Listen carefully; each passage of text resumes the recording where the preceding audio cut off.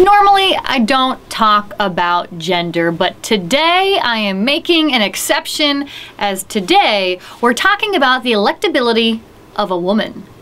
Here we are, March 2019, and already we have 5 female mainstream Democratic candidates. Kristen Gillibrand, Kamala Harris, Elizabeth Warren, Amy Klobuchar, and of course, Tulsi Gabbard. On the flip side, some popular names have been and would be Michelle Bachmann, Condoleezza Rice, Carly Fiorina, and Sarah Palin.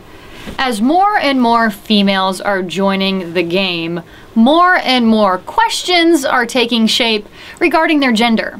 Like, will we spend more time debating their hair, hips, and high heels than about their political agendas? Will men really love a woman being considered smarter than they are? Will the top dogs, Democratic and Republican, the Chucks and Kevins of the world, will they throw their time, endorsement, and money behind a female? Will people vote against a woman purely because of her sex? Plain and simple, can a woman beat a man? And then there's this question. Is this imaginary, squeaky clean, strong, attractive, yes, I said it, attractive, educated, fierce, smart woman even going to be able to handle the grueling task that it would be to run this country? Okay, I know what you're thinking. Are all of these questions even fair? Let's just put it this way.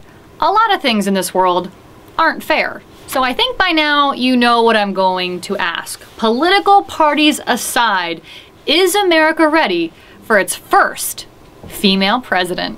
You tell me.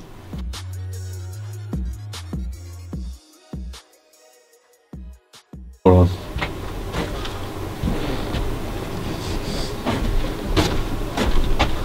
Yep, make sure it's recording. Oh my gosh. You knew it was.